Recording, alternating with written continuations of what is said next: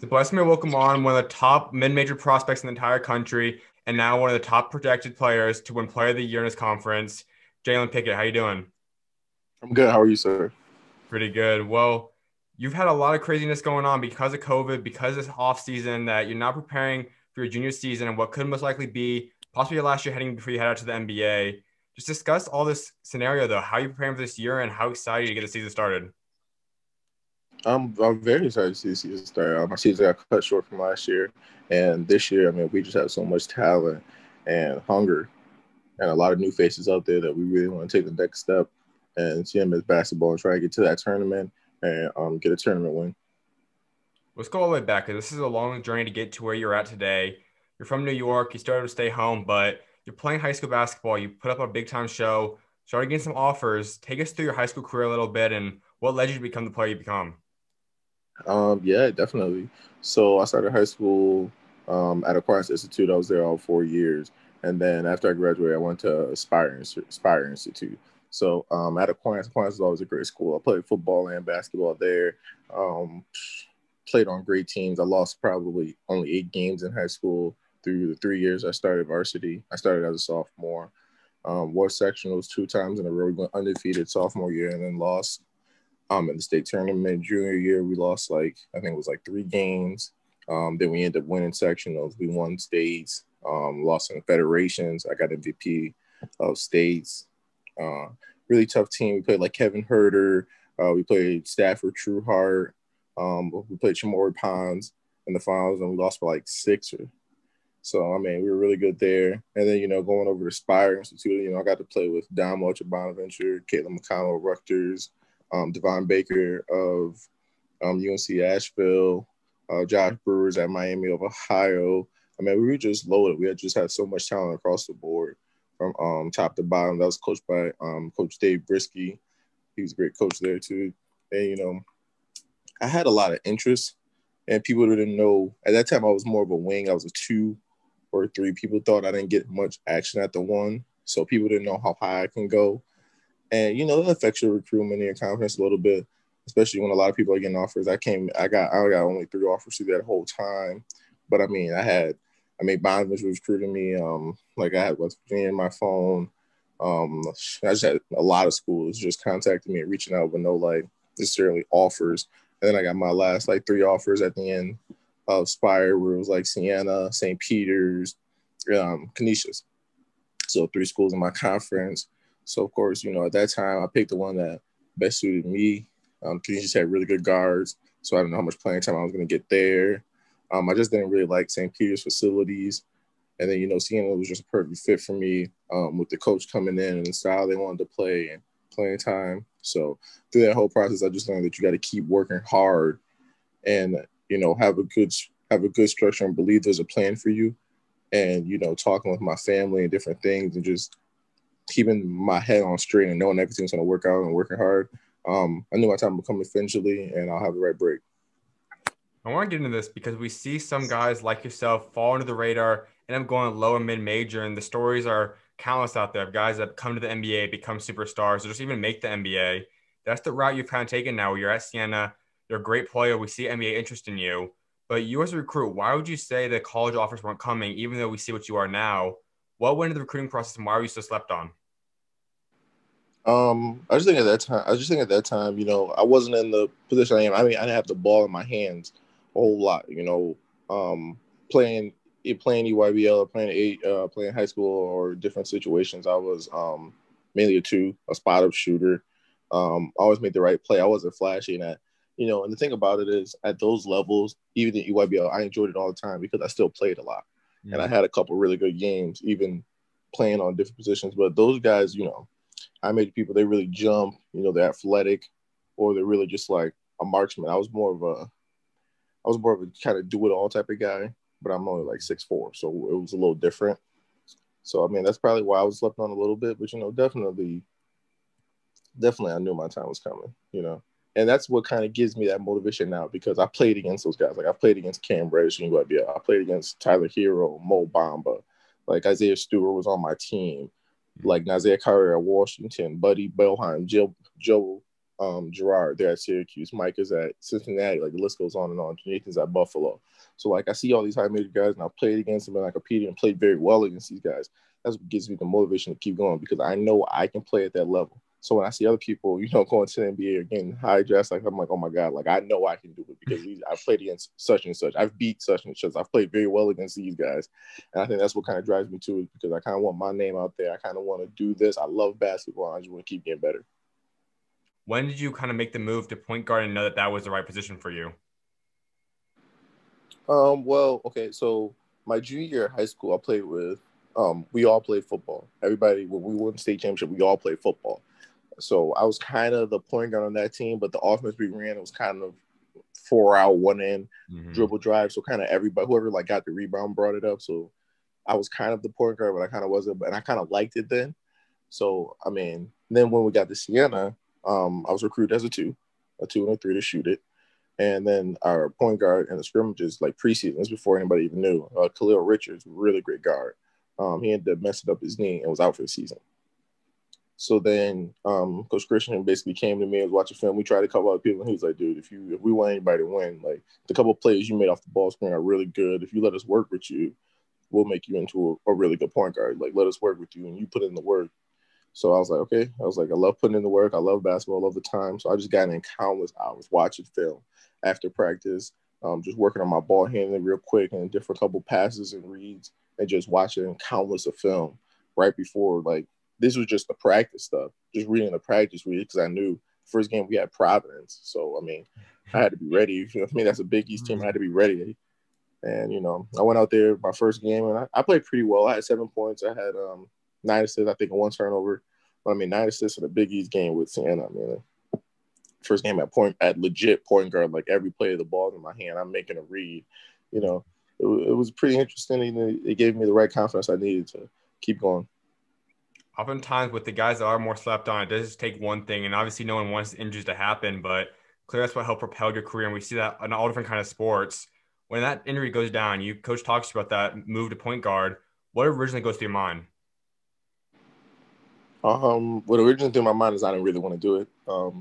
I love the offense where we came in running first and I was in a lot of open shots. We actually had a scrimmage against UMass, and I was shooting the ball very well at the beginning of the scrimmage. I love just catching it and shooting it at the time.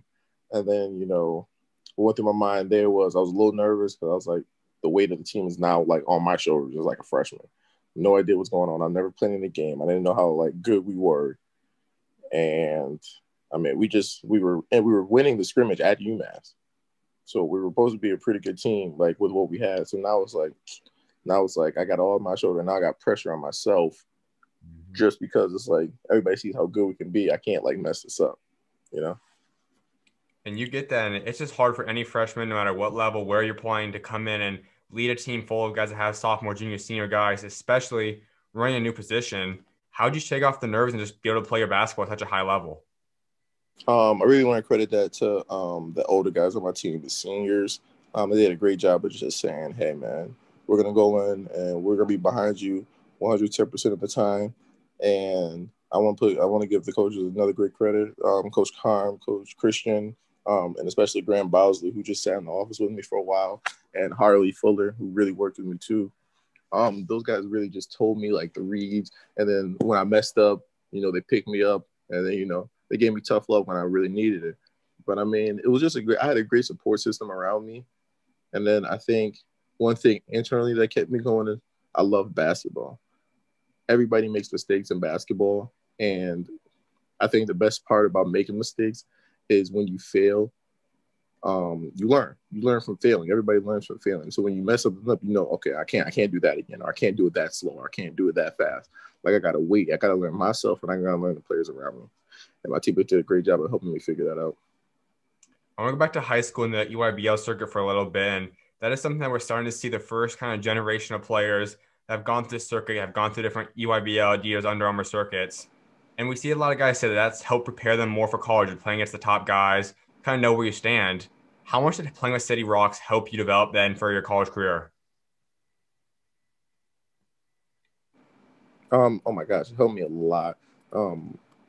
Basically, I can see on even teams in the MAC or every time I play, there's like at least at least one or two EYBL guys, at the bare minimum, one or two EYBL guys. Um, I mean, it's just great. It's just a great league. I mean, you see so many guys like Marvin Bagley played against Marvin Bagley on the Kings. He was on the EYBL team. So I mean, just being able to play at that level, at that high, and then contribute at what I did. I mean, that shows what I can do, and it builds the confidence. I mean, there's no better place, there's no better travel organization to play than to me than City Rock and the EYBL. I loved it. I got friends for life, and then I got great competition every day in practice and in games. The year at Spire, what was that year like, and how did that ultimately progress you and help you develop into your college self? Oh, I mean, it really helped me because I mean, prep school. People think prep school is all fun and games. I mean, at my prep school, it was just it was like the basketball team, and then we like had a handful of swimmers, and then it was like a couple of track people. It was really just the people who go to the school, the 50 or so kids who went to school, and the way it helped me was just prepare for the college life. I took a couple of college courses, and then just how long the practices were. Because I mean, you weren't going anywhere; you were there all day, every day, and then what really helped me was how much I lifted in prep school. Like, of course, we lifted Tuesdays and Thursdays at Aquinas, or we lifted Monday, Wednesday, Friday at Aquinas. But every single day we lifted at prep school. And I put on like, before the season even started, I put on like between 15 and 20 pounds of just muscle between literally like that summer and the start of the school year for prep school. And I mean, that just got my body more physical, got me used to the pace of play in prep school because now it's not a bunch of football players. These are all basketball players who take basketball seriously, who work on their game, and you're getting the best of the best now. You get to stay home in New York. What's it like playing out there and kind of having the hometown hero kind of personality? It's big for me. I get a lot of fans, a lot of friends, and a lot of family come out to the games, especially the ones that we play over in Buffalo, and like Syracuse. I get a lot of fans and friends coming over there. So I mean, it's great, just to keeping the whole New York thing going, try and keep putting New York on the map and show that we really have ballers out in the 5A5 and over here at Siena. I mean, we get a great fan section out to every game at Siena, one of the top of the mid majors. So I mean, it's just great support. I love it. I'm pretty close with Coach Christian, and as you said, he's the guy that recruited you. Coach Graham and all them as well were part of that coaching staff. That freshman season, how special was learning from Coach Christian and just kind of having him under your wing and helping you develop into the player you were for your freshman season? It was really special. Coach Christian's offense is a lot of ball screens, a lot of ball screen reads, spacing the floor and finding shooters. And the NBA game is basically just like that today.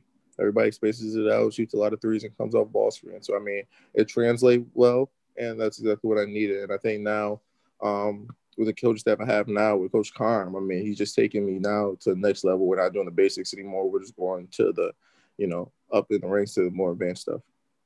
At what point in your freshman season was that turning point for you and you started saying, I've really got this point guard thing down. I can go out there and start dominating? Oh, I believe my first Player of the Week award. My first couple of games. I mean, my first game, of course, at Providence, I had like 7 and 9 with like one turnover. But then I had a pretty good game at George Washington, but they weren't really good at that time. Mhm. So then it was around the time we went to the Ivy Leagues came home to Siena and started playing us. It was like Harvard, Yale, Colgate, like those schools came. And I mean, I put together 3 really good games. I got played. I think I had like 20. I was averaging like 25 and like 10 between those like 3 games. And I'm really starting to get the hang of this. I'm getting to my spots. I'm shooting these shots over and over again. And I'm like feeling very comfortable knocking these down. Because a lot of things that people got to work on is like when you come off a ball screen, you got the elbow jump shot. If they go under, you got the under jump shot. If you can turn the big and get to the brim, you got the layup. And then just working on the passes, bounce pass, overhead, skip passes, just repeating those cycles over and over throughout the whole season. So then once I got like 2 months of good reps with those and I felt comfortable taking all those shots, I mean, I really took off. You average around almost 16 points a game that year, nearly 7 assists, 5 rebounds, 2 steals. You really stuffed the stat sheets. When you start getting going, the team ends up having over 500 record. You guys are on a big time track for that year. When was the turning point for the entire team? When did you guys as a team start clicking and start putting together a lot of wins? Yeah, so actually, we had a lot of injuries in the out of conference season. Mhm. Like Khalil got hurt, then Sammy got hurt. It was Manny's foot. It was Evans' knee. We had a lot of injuries out of conference, but we started getting guys healthy towards towards conference play, like the middle conference play, like after the first 3 or 4 games, and we just started streaking them together, started putting everything together. Because I mean, it was a whole new coaching staff. It was a lot of drama for our team, and we were projected last in our conference at Mhm. that time. So to be able to get to 500, I was like, oh my god! And then once we kept winning, kept stringing along, we ended up second. So I think like probably 3 or 4 games in the conference. There's one game we have to touch up on. It's one game that you're the only second player in the past century to do 45 plus points, 13 plus assists. What was that game like? And take us through how hot you got in that game. Just take us to that game. Oh, the Quinnipiac game gets Camion. First off, I want to say that guy really ruined that night for me. I'm not gonna lie to you. Really good player.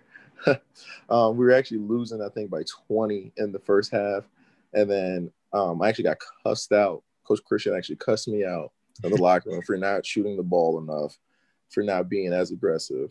So, I came out the second half and I was just like, if I get any opening, any window, I'm just gonna shoot it. I'm just gonna shoot it every time. And the first one, of course, it went in, and then the second one, kept going in. Then I was getting fouled, and I'm like, I'm starting to string these together, and I started feeling like good and juice, and I'm like, we're coming back now. So we just kept going, and then it started getting fun. We get it to overtime, and now we get it to another overtime, and I'm like, we should definitely win this. And we ended up losing the third overtime, but it was a great back and forth. And I mean, Cam was talking, I was talking. I mean, it was just kind of that internal fight going back between two players. You mentioned Coach Christian cussing you out, and that's something we hear a lot of times with the coach and the leader of the team or the star player. When he does that to you and you turn up like you did the second half, you just have a conversation after the game about that. Oh well, definitely. I mean, Coach Christian always wanted me to be at my best, and I really appreciate that. I really appreciate somebody trusting in me enough, and that's kind of the respect we have for each other. If one of us, even with me, I would get on him sometimes if I felt like he wasn't doing as best as he can do. We just had that dialogue where we can go, back and forth with each other and just talk to each other and get on each other. And I think that's what everybody needs with their coach and their player, just that openness. You decided to declare for the draft following that season. What led you to think that that was the right time for you to declare and test the waters? Well, that's like what I'm saying when I have a good group. I talk to my coaches, my family, and then I talk to, of course, Jim Hart, who's had a lot of NBA players from AAU, and seen them go through college and where I stand. And he was like, you get 3 times to do it, and you got a great season, and you've played great against high major, mid major, and low major basketball. I mean, there would be no better time. You're hot right now. You might as well go right into it. Mhm. And you go ahead and do the G League workout, you get some pre-draft workouts. What are they telling you need to work on, improve on for you ultimately to come back eventually and get drafted? At that time, I needed to get more consistent on my catching and shooting, my 3 pointer, my range. They said I shot it pretty well off the dribble, but I needed to definitely get better at that. And then being lower to the ground, work on 1 foot finishes and different things like that. And you come back and it comes to a situation where Coach Christian goes out to GW along with a lot of the coaches and you have a new coaching staff come in. What's your thoughts on that? I know a lot of guys when the coaching change happens, some looking to possibly transferring out, different options. Why do you want to stay committed to the program? Well, I had a relationship prior to Coach Khan. He actually recruited me when he was at GW, Hmm. like during EYBL, and of course Harley was already on the staff, so Harley got bumped up to an assistant coach. So just staying with those guys and talking to me, and of course Coach Christian went down south to GW, and I wanted to stay somewhat local so my family and friends could watch the game. So I mean everything kind of worked out at that point of why I wanted to stay. I can imagine if you wanted to open yourself up coming off the year you did, knowing that you're kind of a borderline prospect at that time, a lot of high majors would have looked into you, a lot of mid majors, bigger schools. Was that something you ever considered? Did you ever consider looking at bigger schools opportunities? Definitely, you always consider it, and I mean, I definitely look at it all the time, and see like different people. Like we just had somebody transfer from our school now, Don Carey. He was our 2 guard last year, and of course, he went to Georgetown. Rich Kelly left Quinnipiac in our league and went to Boston College. Frederick Scott is also at Boston College. Ray Salmon is at DePaul. So I mean, like people leave the league all the time and go high major, but I'm at a good place here, and we got another really good group, and I'm trying to do something special here. And I respect that because a lot of guys, knowing that the high school world real well, a lot of guys start realizing you can go to the mid majors and still make the NBA. We see countless years about guys playing at a high level, making the NBA. And that's something that you staying there. You could have went high major. You stay here, build a legacy for yourself. You develop and really be the dominant guy. How excited now are you for this upcoming season? I'm really excited. Like I said, we got a lot of new faces, and we came off a 2010 season last year, and we felt like we left like 3 or 4 games on the table last year that we could have won. So I mean, I know with COVID and everything, but I can't wait to see what this team's going to do. The sky's the limit for us. We got something really special, and our confidence has gotten even better this year. So I can't wait to really attack with these guys. Last year, you guys go 20-10, increase that by a lot of wins. You guys did win the conference championship, but it's true, as you said it before in other interviews, it wasn't quite winning it for real, wasn't fair. That's what your main goal is now this upcoming season. What kind of drive do you have from last year not being able to finish it up are you going to put into this season? A real drive, a real drive. I mean, our first year, we were picked dead last, and then we came in second place, and we lost in tournament. We lost like a game before the championship, so we kind of got a little taste of what it feels like, what we need to do to win. So then we knew the next year, which was last year, that we were going to be really well. We were going to be really good, and we were picked sixth.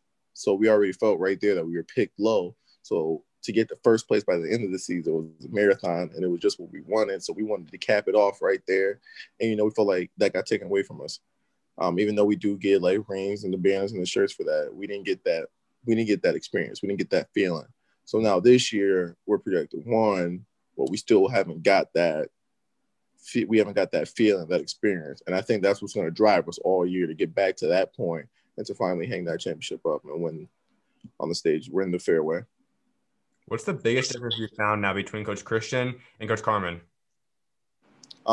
Definitely style of play. Coach Christian was more space the floor, shoot threes, really break defenses down, keep them spread out, and get easy buckets. While Coach Carmen is more, we're going to attack the rim, we're going to finish right at the rim, we're going to get them, and we're going to pressure you on defense, and force turnovers and play kind of that way. And I think that was just the difference between both of them. They're both great hard workers. They both win everything they do. It's just two different styles. I love playing in both of them, and I think that's what kind of helped me is that they both they both allow people to be at their best in the positions they're in. Last year, you had a little bit of number dip, not much, but you do increase the wins by quite a bit. Did you know that's kind of what you're expecting? Maybe have the numbers dip a little bit to have more wins as a team? Well, yeah, definitely last year we had more people who could do things with the ball. So I didn't have the ball in my hands as much, which is perfectly fine. If don't have the ball in my hands as much, but we win more games, I'll do that every year. So, I mean, we increased our wins by, I think it was 3 or 4. Mm-hmm. And my numbers went down by like, 0.4, 0.5. I mean, that's fine. They went down in averages, but the shooting percentages went up. So now you have this upcoming season, and what are you kind of looking for? You think your numbers are going to go up now, or what do you want to produce to be potentially become an NBA prospect in the following draft? Not really focusing on that right now, but hopefully, I mean, always you want to improve on your numbers every year. Everybody wants to improve on your numbers. So, I mean, it depends on whatever the team needs. If they need me with the ball, if they don't need me with the ball, whatever the team needs is what I'm going to do. And so last year, you go through the course of the season. Obviously, you guys put together a 20-win season. You guys were red hot, 10 wins in a row heading into the COVID shutdown. You guys were most likely going to be going to the tournament. What would you guys been able to accomplish in that tournament? And what were kind of your guys' expectations for the season then? We always talked about it. Loyola Chicago was a great team. And, seeing them do it a couple years ago, once you get into a tournament, you just have to be better than everybody for one day, one game. You don't have to beat them 4 times. It's not a series. It's not the NBA. You got to be better than them for one day, one time. And our team was a team we felt like we can get rid where we were already hot. We were rolling with a lot of confidence. We were playing great ball. And we felt like we could beat anybody in that tournament. We had everything we needed. And we were going to come out there and we were just going to give it everything, every game we got. But we were just going to take it one step at a time. We just had to get one win. We felt like we could keep it rolling. I want to really go into your game now. As I mentioned many times, your guys can be the NBA prospect eventually. And we talked about many different names that have been in the same shoes you have. You're 6'4" guard, a little bit over 200 pounds. Discuss how you use your size. It's kind of a big guard, big point guard today. How have you learned to use that size against other guards? It actually works out pretty well because, when I come off ball screens and I'm able to hold guards on my back or hold them on my side, it's easy for me to elevate onto my jump shot. So, I mean, it works out with me very well.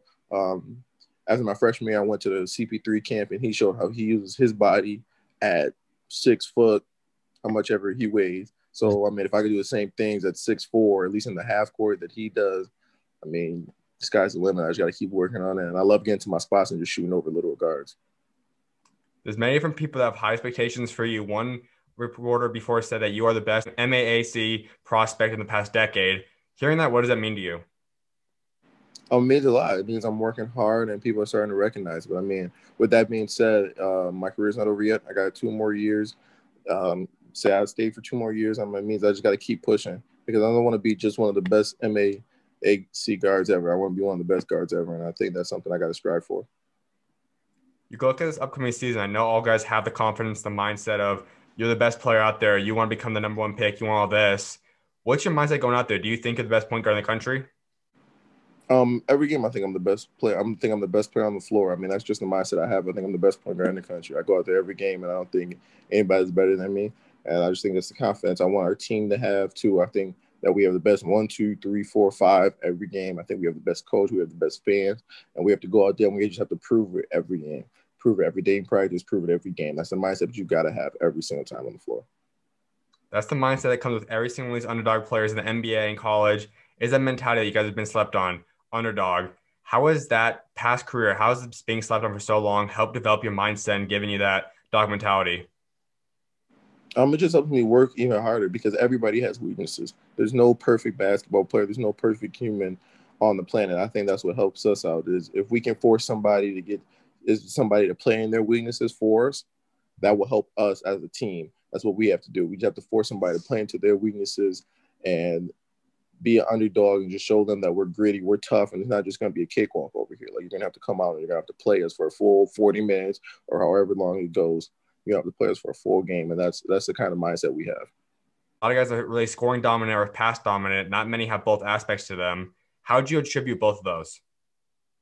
I'm not a big like numbers guy, but it's just making all the right reads every time. That's what Coach Christian said. As long as you make the right reads, everything's going to be open for you, and you're going to help us win.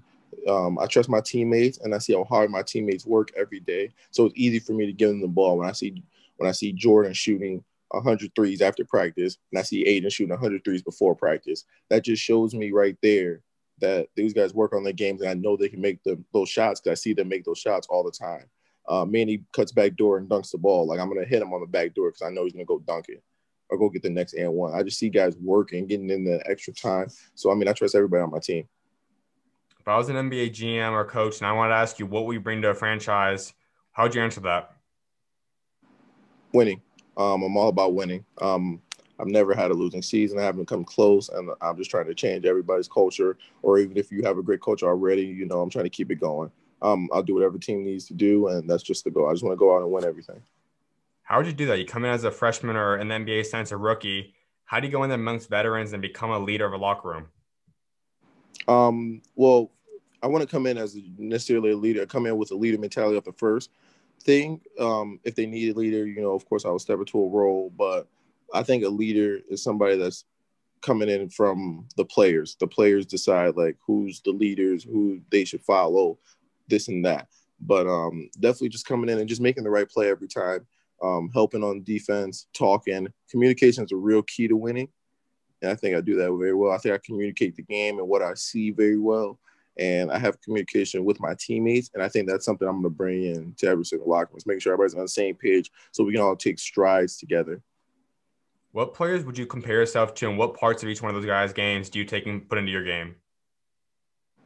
Um, I try and take a lot of different things from like point guards now. Like I watch like Chris Paul in the ball screen because I went to his camp after freshman year and I seen all the stuff he does in the ball screens, all his craft things in the ball screen. So I try to use some of his ball screen stuff. I like the Steph Curry high pick and roll ball screen stuff, the Damian Lillard high pick and roll ball screen stuff. I love how Andre Iguodala like swipes down at the ball on defense. So I just try and take a lot of different things from a lot of different people's game and just use it to my advantage. Ultimately, you're going to want to have a legacy for yourself that you leave behind for what you achieve both on and off the court. What do you want that legacy to be, and what do you want to be remembered for what you achieve both on and off the court? Um, the one thing I want to be remembered for most at Siena is he's a winner and he's a great person and a great teammate. Those are three things I really feel that define me as a person. I care about a lot of people. I've had a great career. I win a lot, and I'm a great teammate. I treat everybody the same. Now, to wrap up, I want to ask you, what's been your favorite memory so far of your college career? My favorite memory so far in my college career. Well, we won the trophy at we just won the trophy against St. Bonaventure. We were able to hold it up in the TU, and that was like our first like trophy experience right there. So I think that was my best. That was my best memory so far. The crowd was into it, and our team was into it, and that was our first like trophy we were hanging up. And you mentioned how there are a lot of people there, crowd, and this year you guys are going to bubble formats. How are you adjusted to that, not having crowds? How do you plan to adjust your game to that? The game doesn't change. It's still basketball. But definitely for our team is going to be our bench has got to be those fans and be our bench at the same time. That's what they have to be. They have to be our cheerleaders, our fans, our bench. They're gonna have to push us on the court. And even then, when I go to the bench, I'm going to be the same thing for them because we're going to need that on the floor. You're going to need that energy that you have in practice in the games. And I think that's going to be a big key because now people are like, practice how you play. So like when somebody does good in practice, I'm always trying to pump them up. Because I'm going to be that cheerleader when I'm on the bench too for them in the game because that's what they're going to need. My final thing before I let you go, give the country the three promises you're going to make. What's the three goals you have set for yourself in this upcoming season? Three promises. Um, three promises. I don't know. I'll give it everything I got. We're going to win a lot of games. We're going to have a lot of fun out there. Three promises. Absolutely, man. Well, best of luck this upcoming season. I appreciate you taking time to come on today. All right. Thank you so much for having me. Of course, you always welcome on, man. God bless. You too.